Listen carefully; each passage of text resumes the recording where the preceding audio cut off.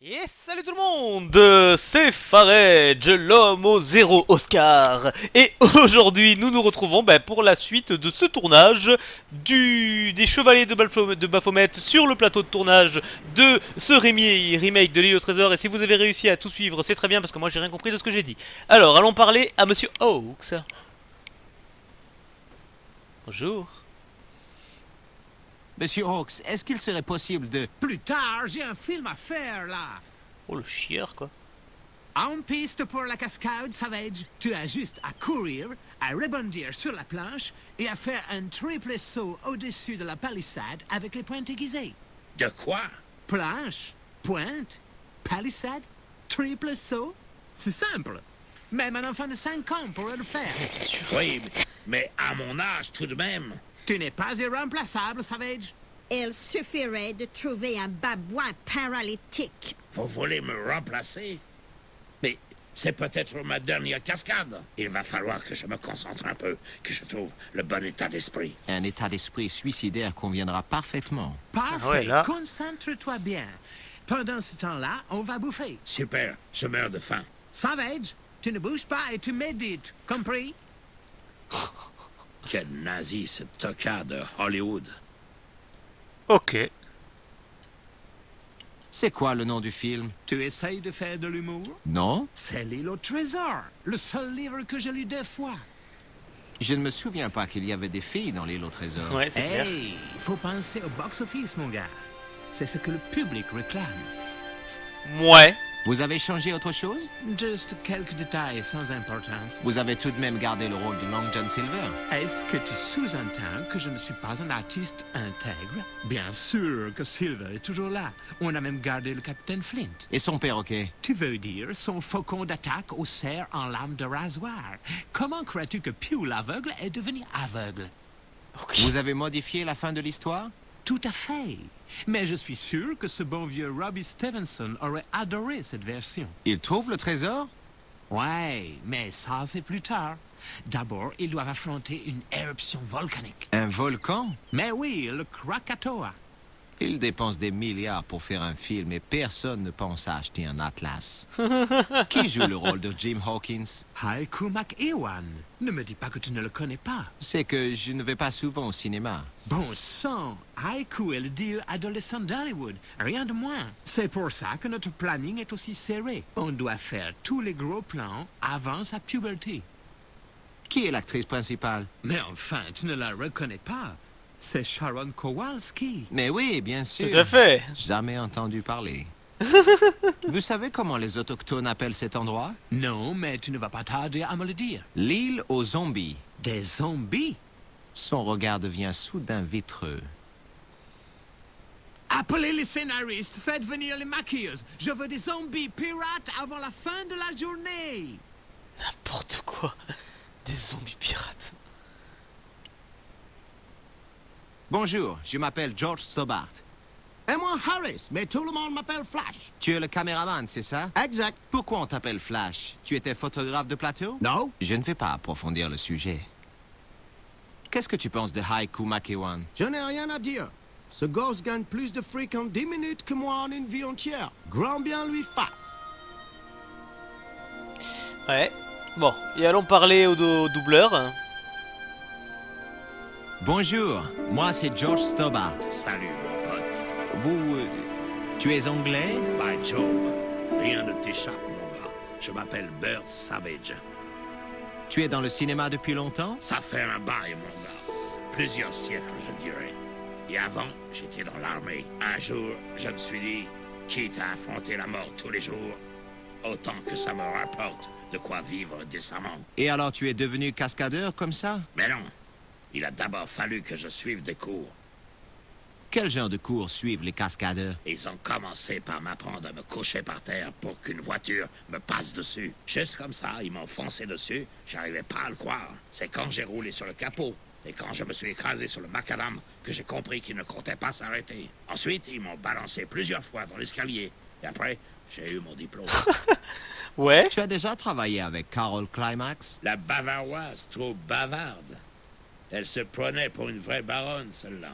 Il paraît qu'elle est très belle. En tout cas, c'est ce qu'elle croyait. Elle voulait ceci, elle exigeait cela. Tu as déjà rencontré Bertrand Oublié? Je ne lui ai jamais parlé, mais je l'ai vu une ou deux fois. Il n'aimait pas que sa femme fasse du cinéma. Tu crois qu'Oublié a assassiné sa femme? Ça ne m'étonnerait pas vraiment. D'un autre côté, ce n'est pas le seul qui aurait pu lui faire la peau. Je croyais que le public l'adorait. Peut-être. Mais ceux qui la connaissaient l'envers du décor. Est-ce que tu as déjà vu quelque chose comme ça? Qu'est-ce que c'est que ça? Une hache? Non, c'est une simple pierre polie. C'est joli. Vraiment très joli. Si tu la nettoyais un peu, tu pourrais en tirer quelques shillings. Ok. Bon, alors, j'ai vu qu'on pouvait prendre des trucs sur la table, donc on va d'abord parler à Haïku, et puis après on va voir. Salut, Haiku. Salut, mec. Tu joues le rôle de Jim Hawkins, non? Jimbo. J'ai demandé à Monsieur Hawks de changer son nom. Ah oui, Jimbo Hawkins. Quelle horreur. Je ne gagne peut-être pas des milliards, et je n'ai peut-être pas plein de groupies lascives à mes trousses, mais j'ai quelque chose que tu n'as pas. Ce petit morceau de charbon. Mec, je crois que tu te fais un mauvais délire sur moi. Bon alors, voyons. Des crêpes.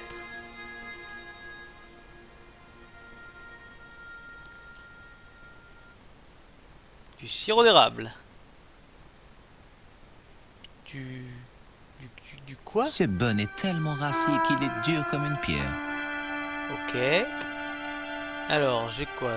C'est une crêpe. Une crêpe Ce petit pain. avec du petit pain et du sirop d'érable. Donc j'imagine qu'il faudra mettre du sirop d'érable dans la crêpe.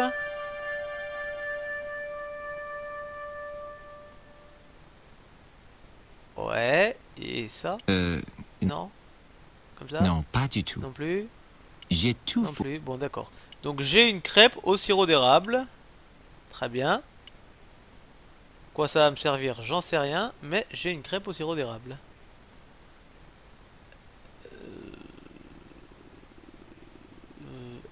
Et quoi?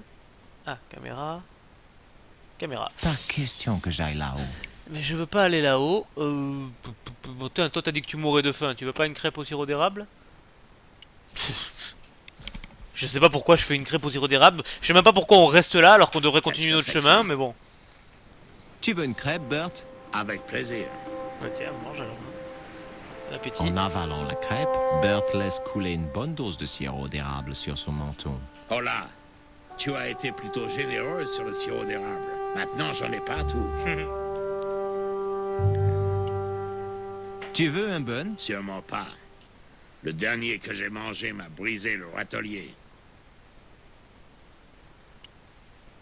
Tu veux cette bouteille de sirop? Pas question, j'en ai déjà partout. Ok. Qu'est-ce qu'il y a dans les buissons? Le buisson se met à bourdonner violemment au moment où je m'approche. Oh, je sens qu'on va lui faire une farce à lui. Donc ça, il a dit que c'était dur comme de la pierre. Donc j'en déduis que... Maintenant, je sais d'où vient ce bourdonnement. Des frelons. Ouais, non, finalement, c'est pas une blague, je vais le tuer là en faisant ça. C'est parti, ça va être génial. Parce qu'ils vont lui foncer dessus à cause du sirop d'érable, mais... Ah, il est passé, lui, hein. Coupez et envoyez la bobine au labo. C'était fabuleux, les gars. Mais il est mort, là. S'il s'est fait Bon, piquer par un plan essaim de suivant. frelon, il est mort, hein, On le va mec, sur hein. la plage. Dans cette scène, Hawkins découvre le trésor dans la grotte des crabes. Il ne s'agit pas de crabes tueurs géants, quand même. C'est ça, des crabes tueurs mutants et de mauvaise humeur. N'importe quoi. Voilà, c'est le rocher que j'ai vu de la bosse du chameau. Maintenant que je me suis rapproché, je distingue une petite grotte au sommet de ce pic rocheux. Mais pourquoi tu avais besoin d'aller avec eux? T'aurais pu y aller tout seul, non?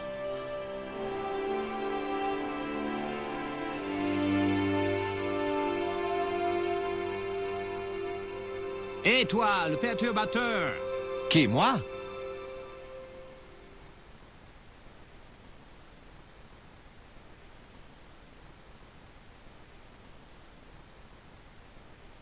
Je veux pouvoir te surveiller. Alors ne t'avise pas de bouger, compris? Eh, je ne suis pas un de vos laquais, Hawks. Je suis un homme libre. Pas sur cette île, mon pote. Pendant le tournage, cette île appartient aux producteurs. Tu es ici sans autorisation, alors fais ce qu'on te dit ou dégage.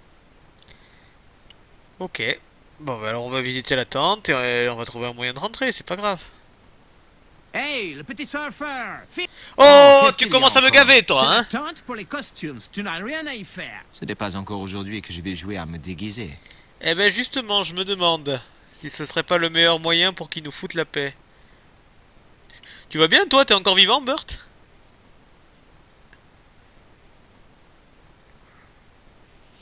Salut Bert. Pas la peine de faire comme si on était potes. Je sais à qui j'ai affaire maintenant. Qu'est-ce que tu veux dire?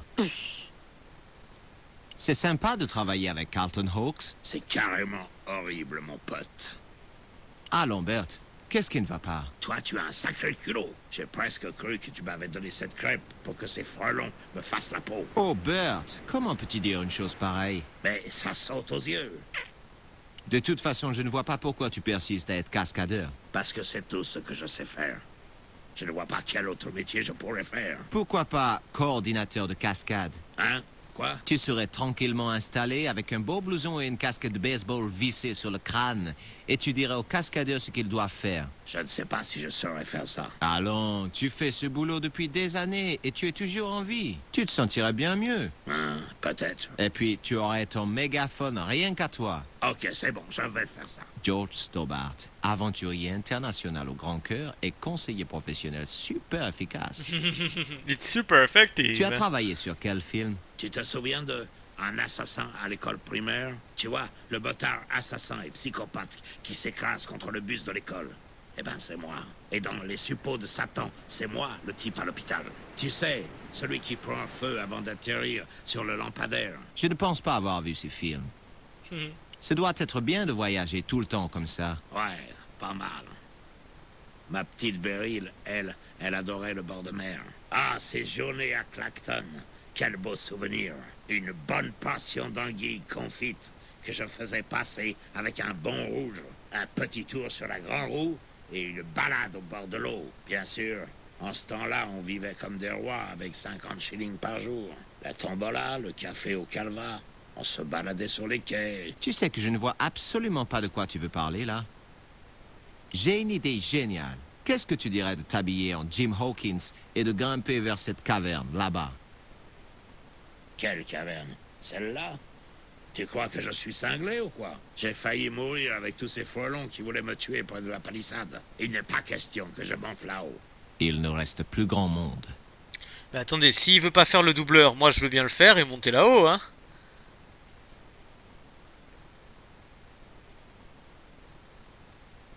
Je viens de discuter avec Monsieur Savage, le cascadeur.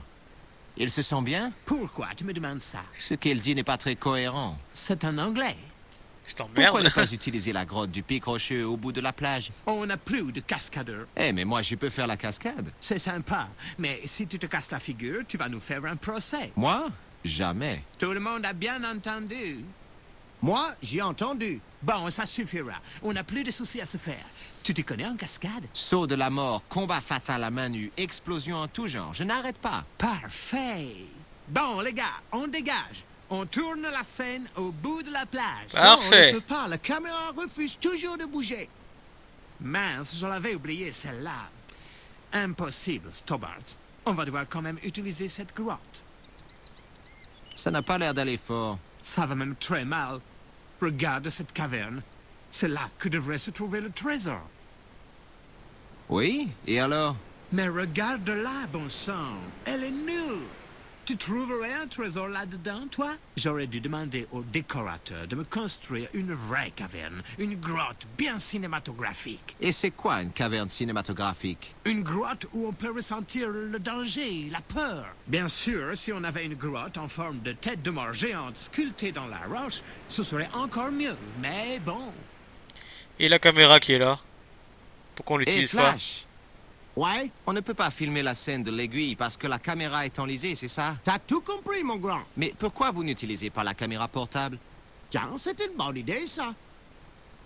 Non mais il est con lui. Il est con. J'ai discuté avec le caméraman. Il a une caméra portable. Oui, et alors? Alors vous pourriez utiliser la grotte de l'aiguille rocheuse au bout de la plage. C'est une grotte vraiment impressionnante. On n'a pas de harnais pour stabiliser la caméra. Et alors? Est-ce que D.W. Griffith avait un harnais stabilisateur quand il a réalisé Naissance d'une nation? Bon sang, mais tu as raison. Hitchcock ou Wells, aucun de ces génies n'avait besoin de ce genre de gadget. Et Sam Raimi, alors, pour équilibrer la caméra, il la scotche sur une planche. Les accessoiristes, apportez-moi une planche, on va y attacher la caméra. Incroyable!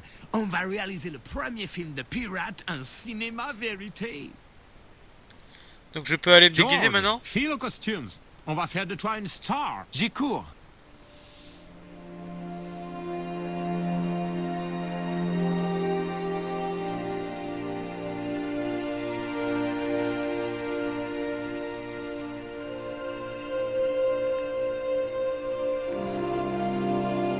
Je suis prêt, Monsieur Hawks. Avec les lunettes?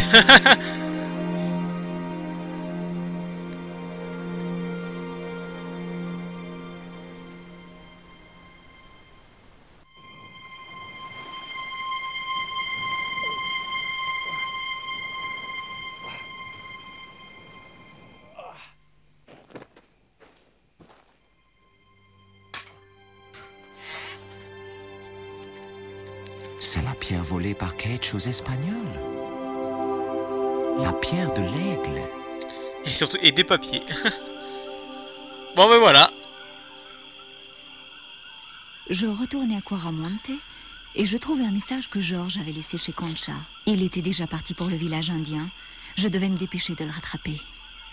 À mon arrivée, je ne trouvais que désolation et malheur. On est bientôt à la fin là, mine de rien. Hein. Donc le village a été incendié, on a quand même retrouvé les 3 pierres. Ah ouais, putain. Ah ouais. Ce sont les lunettes de soleil de George. George, où es-tu?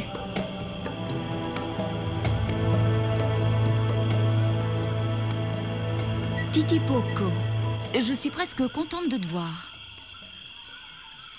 Qu'est-ce qu'il fout là, lui?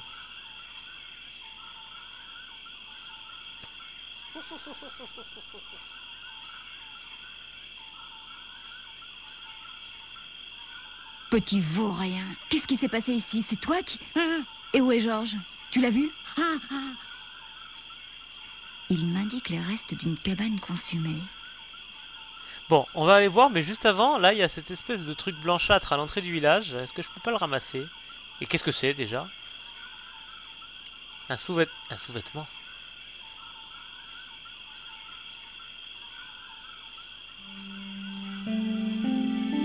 Mais peut-être que George pourra le mettre. Putain, tu gardes ça toi aussi, mais n'importe quoi. Bon, bah écoutez, on va s'arrêter là, du coup. Je sais pas si le prochain épisode sera le dernier ou l'avant-dernier, mais en tout cas, on est très très proche de la fin. Puisque nous avons retrouvé les pierres, donc maintenant, il ne reste plus qu'à se rendre à la pyramide pour arrêter Quetzalcoatl, pour arrêter Tezcatlipoca. Donc voilà. Allez, je vous donne rendez-vous dans le prochain épisode. Salut tout le monde!